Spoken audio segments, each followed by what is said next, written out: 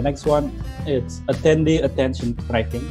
So if you see how to manage participant features or button in your screen, and then you can see whether the participants or students it's not paying attention within this 30 seconds.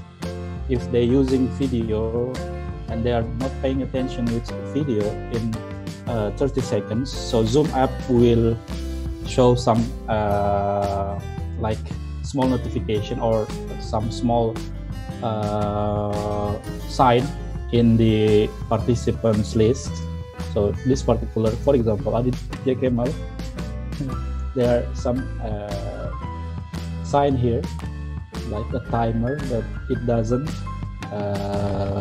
focus on the slide or the main screen, for example, in quite a while.